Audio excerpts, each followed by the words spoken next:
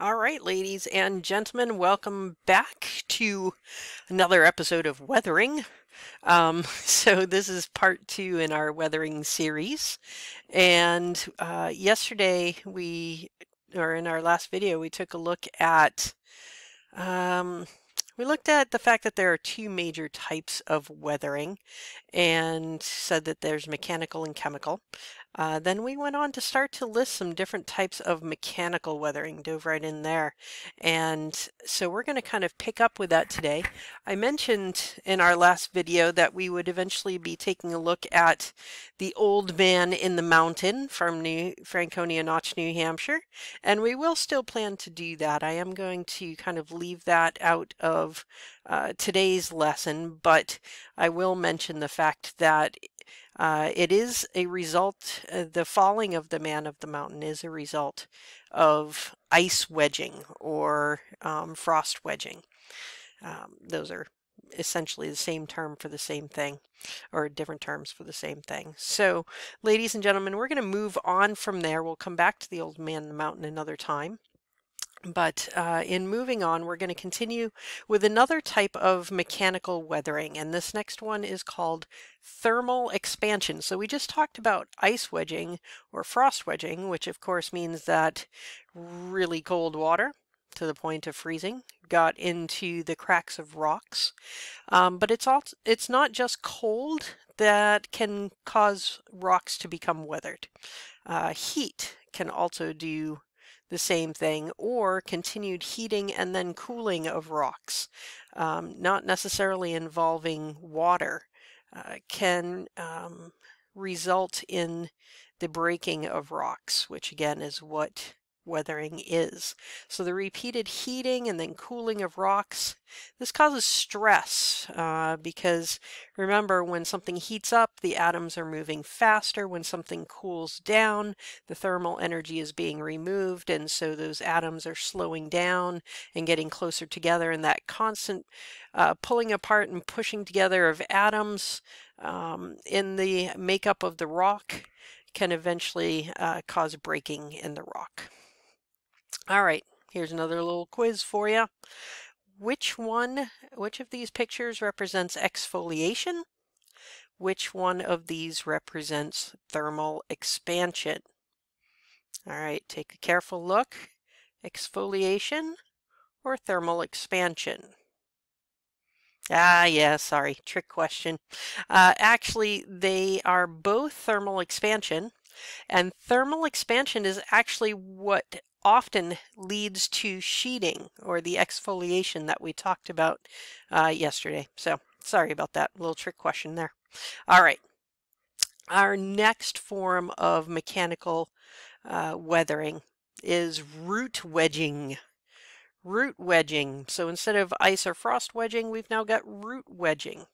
And this is when instead of water getting into the cracks, it's actually plant roots that get into a crack. They grow, and as they grow, they push the rock apart and cause cracks and cause it to actually break into pieces.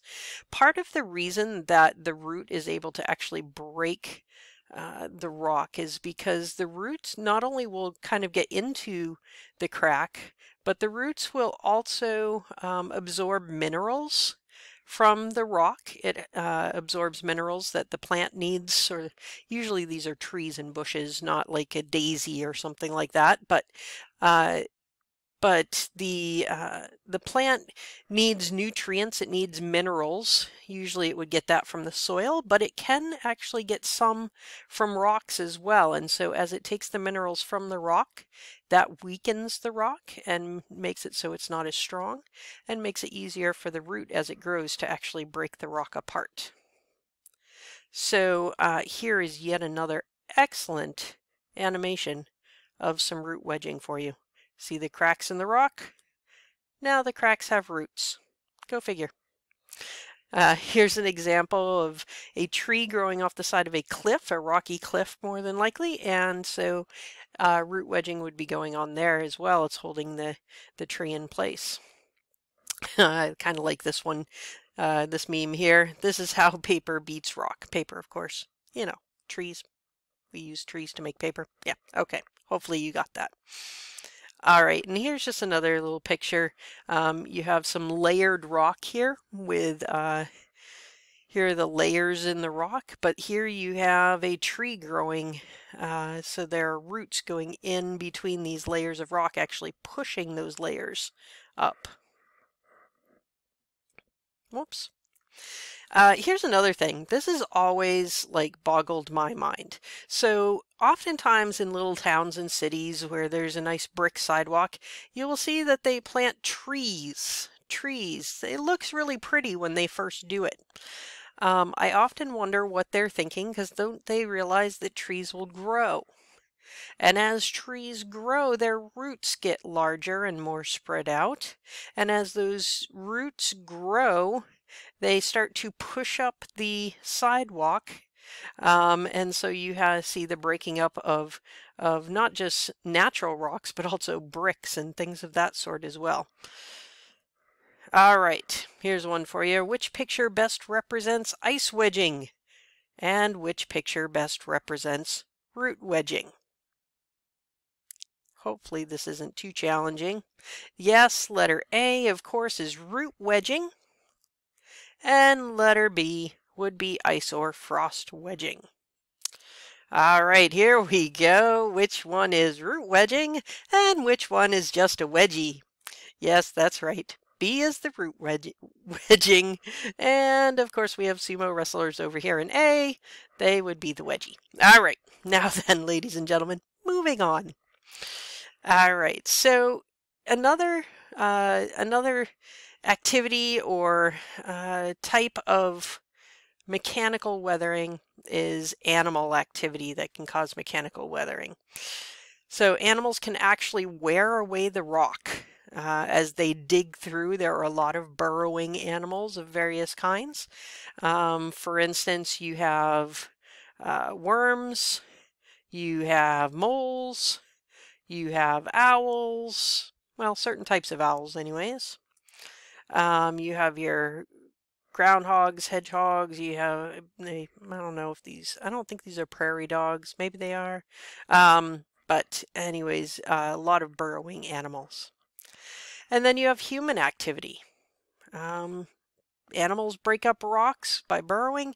Humans break up rocks by all kinds of means. We tend to do it a lot faster than most natural ways of weathering rock, but you know, the pyramids of Egypt did not, the stone that makes them up did not get that way naturally, that's for sure.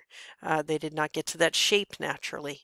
The rocks were broken into the right size pieces and put into place. Stonehenge in England, also a result of human weathering, human activity. Here we have a mine of sorts. Here we have, it's probably a gravestone, but some sort of or memorial or monument, some sort of stone that has been carved in. And then you have, this is also a result of some sort of mining or something as well. This is also, all right. Our last form of mechanical weathering, ladies and gentlemen, is wind weathering. Wind weathering. So, with wind weathering, and we talked about this briefly in our last video, particles of sand or pebbles or dust get carried by the wind, and this causes abrasion, also known as friction, which slowly breaks down the rock. So here's a pretty dramatic example of some wind weathering where the sand and pebbles from the dry ground all around it has been picked up by the wind, and it kind of blasts what used to be a much larger rock and has shaped that rock in a rather dramatic fashion. Here's another example. This one kind of reminds me a little bit maybe of Cleopatra or something, the way that it has worn out. But right in this area here, you can see where you know, the wind isn't able to pick most of the sand and particles up very high. And so it is this part here that ends up getting worn down more so than this part up here. As the wind blows, it tends to blow it in this direction and isn't always going to blow it up as high. So I'm sure the wind has caused some weathering up in this direction, but mostly it's down here. All right, ladies and gentlemen, you have a great day. We'll talk about chemical weathering in our next episode. Thank you.